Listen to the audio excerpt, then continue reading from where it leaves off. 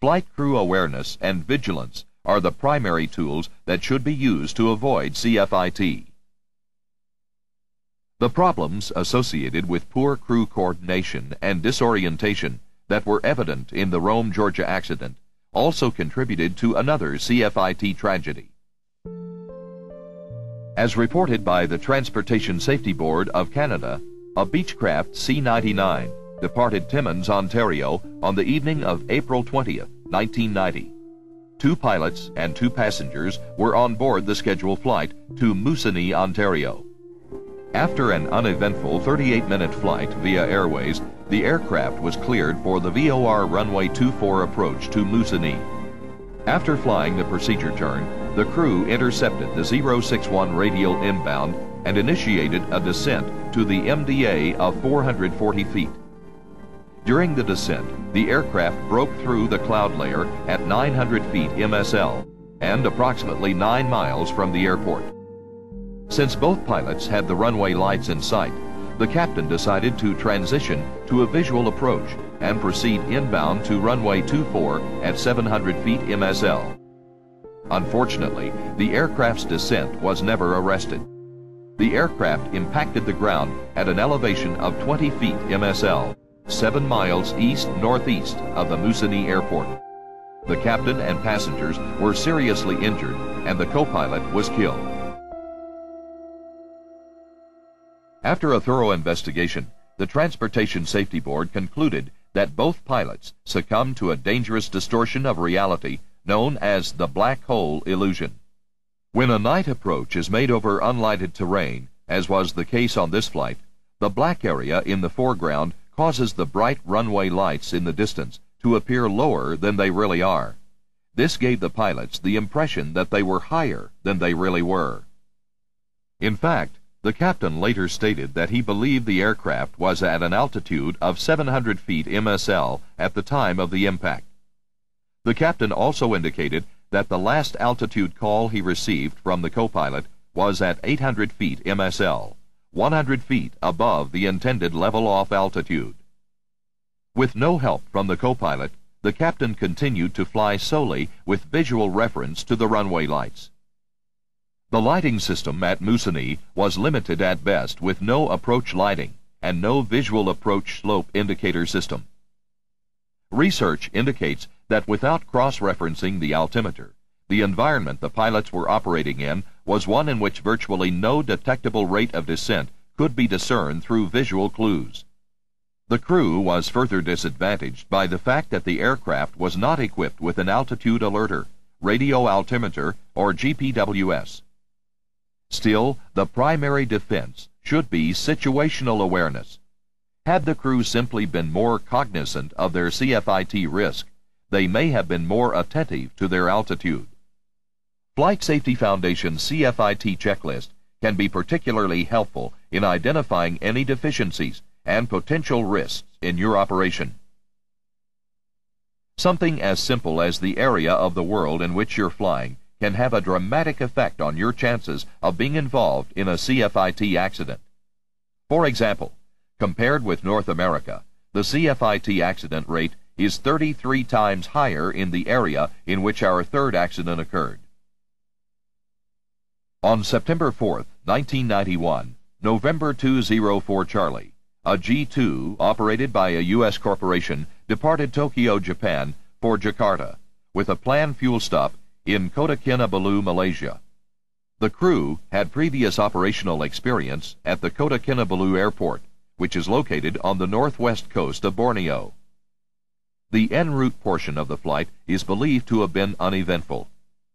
As the aircraft approached Kota Kinabalu, the weather was VFR, with multiple cloud layers from 1,600 feet to 27,000 feet. Visibility at the airport was reported to be greater than 10 kilometers. The instrument approach facilities included an ILS and VOR, but no radar, which is typical of airports in the region. As the aircraft approached its clearance limit, the Kinabalu VOR, the crew repeatedly tried to obtain further clearance on the congested frequency. Ask if we can track outbound on the 258 if he wants to stop over the VOR. 204 Charlie.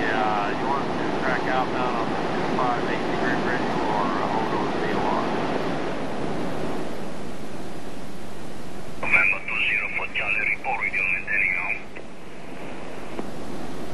Radio. What radio you're on? 04 Charlie, report maintaining now. Okay, 04 Charlie, we're on the 025 radio. And radio 025 to Victor Zulu November. I didn't know what he said on it. I didn't see that. Okay, 204 Charlie, we're passing over the VOR, and you want us to go outbound on that 258 radio? On the away to Victor Zulu November VOR now. Yes. Affirmative. Yeah, where's the VOR? That's affirmative. We are over the VOR. Station 391 report low passing. 50. And we're level 15,000. Station 391 Kilo Palo. 391, go ahead. Follow passing now in DME. Level 8005, 11 DME, leading 46000. November 204 Charlie, descend over the Victor Zulu November VOR to 9,500. The instructions to descend south of the airfield and maintain 9,500 feet are at best ambiguous. Again, the standing descent is 9,500. Number 20 for Charlie, that is a follow. Report passing 10,000. I didn't, Report out of 10,000. Follow. I still didn't understand. Did he say we could go outbound on the VOR, or do we have to hold? Termination 413, my brother. Well, I gotta know. Requesting Sandakan, follow 170, push start 10 minutes. 13 economy 02, surface wind 30010. Unit 1009, temperature 30. Check, Unit 1009, 4102, station 413, thank you. 204 Charlie, we're still uncertain. You want us to go outbound on the 258 clear video, or do you want us to hold?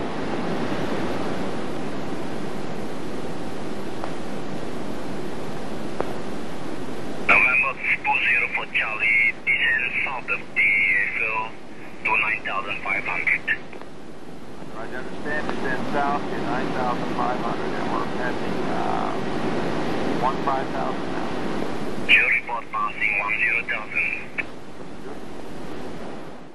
Although the VOR is not located on the field, its close proximity to the airport warrants including it in the clearance, especially in a non-radar environment.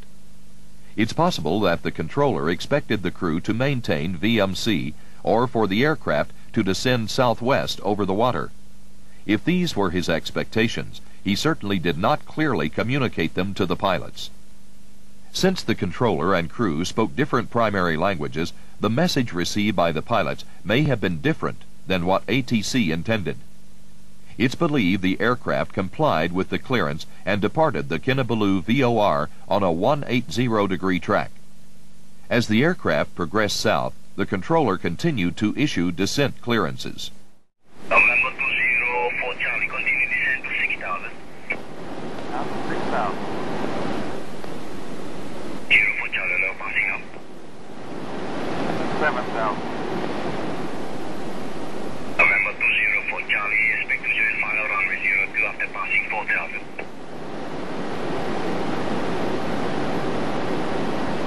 Okay, after 4,000, expect to turn in onto runway 02. November 20 for Charlie, affirmative, report passing 4,000. After obtaining limited visual contact with the ground, the crew became concerned with their proximity to the nearby terrain, which rose to 5,000 feet. Julius, confirm. Getting pretty close to the hill. Yeah, I know. Roger, Golf Charlie, Juliet, Major 391. Tell him we're through 4. 204 Charlie. 40 now. 290, I mean. Clear to join final for runway 02, descend to 2,500. Okay, final descent for runway 02, 2,500. As the crew turned to intercept the final approach course, they initiated a climbing turn. I'm going to turn to the right.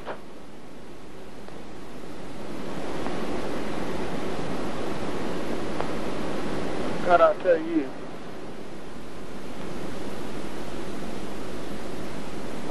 what we've got here. I'm climbing this sucker out of here. Unfortunately, the climb wasn't steep enough to clear the terrain, and the aircraft crashed only 100 feet below the top of a ridge located 32 miles south of the VOR. Among other things, accidents such as this exemplify the need to act as soon as possible on your intuition with a maximum performance climb should you become uncertain or have an uneasy feeling about the aircraft's position relative to the terrain. It could mean the difference between life and death. Although an escape maneuver is an effective means to avoid an accident and should be practiced regularly, it certainly would be preferable never to be in a situation where you actually have to use it. Let's take a look at a few things that may have helped this crew avoid the predicament in which they found themselves. One item that is always available is a thorough captain's briefing on the type approach to be flown. This discussion should include terrain information, which is available on the approach plate. Supplementing approach chart data with information from other sources can help enhance the mental picture of surrounding terrain. Several arrival routes from the southeast contained step-down restrictions for terrain clearance. In addition to SIDs and STARS, pilots can review ONCs, WACs, sectionals, and airport qualification charts. The circumstances that this crew ran into are not unusual when pilots and controllers speak different primary languages. Any instance where the clearance doesn't fit the situation may be grounds for inquiry. Furthermore, since technology varies worldwide, you may encounter a wide range of ATC capabilities. Understanding the limitations of approach control radar and language differences in your area of operations is critical to flight safety. Another important factor to consider is approach design. Characteristics such as shallow approach angles have been cited as contributing factors in about 10% of CFIT accidents. For example, 2 aircraft recently crashed while on this approach into Kano, Nigeria, which has an approach angle of only 1.6 degrees. Flight crews should be especially alert on approaches with descent gradients less than 2 3/4 degrees. Flight departments can use the CFIT checklist to help design policies, procedures, and training that directly addresses the CFIT threat. First, specific operational procedures should be established. Among the most important is to review the significant terrain along the route using a variety of charts. During the terminal phase, approach charts with color terrain contours and airport qualification charts can be of tremendous value. Also, it's a good policy to promote the use of ATC radar when available and emphasize the importance on the part of flight crews of knowing when they are not in radar contact. Of course, making full use of the pilot not flying for backup is essential, especially in the approach phase. Night and IMC approaches should be flown by the first officer if it doesn't conflict with established procedures. By monitoring the approach, the captain's experience can be used to quickly spot minor deviations before they become major problems. Where training is concerned, it's important to fight pilot complacency by highlighting the CFIT threat. This can be accomplished through analysis of recent and past CFIT accidents, as well as encouraging open discussion and establishing a non-punitive method of incident reporting and review. Additionally, to help reduce fatal hesitations, consider requesting your training provider to include terrain recovery practice annually in a simulator equipped with GPWS. However, to make it worthwhile, it's imperative to fly the way you train. Modern technology and equipment helps make the fight against CFIT easier. The benefits of GPWS are clear. But what can flight departments do if they don't have a GPWS installed?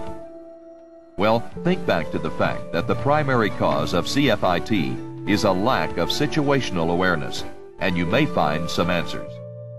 For example, take full advantage of the equipment you do have such as the radio altimeter. Also, use additional nav aids like GPS as a backup and to improve situational awareness. And as with any equipment, it's important that crews are educated on its benefits and limitations.